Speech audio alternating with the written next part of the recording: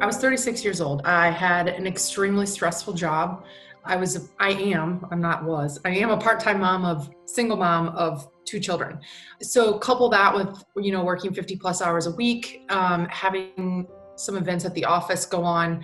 I was telling myself that the reason I was exhausted and fatigued, and I'm one of those that when I'm stressed out, I don't eat. So all of those things, right, were norms for me. Now, if I look back in photos, the weight loss, like significant, like, oh my gosh, there's something wrong with her. And so I thought I was developing a UTI. Maybe this is just caused from all the stress and everything else. So I went to the ER and we did a pelvic CT scan with dye, and both masses showed up. So I did have one on my left ovary and one on my right, but my right was the main culprit and what would come back as having ovarian cancer.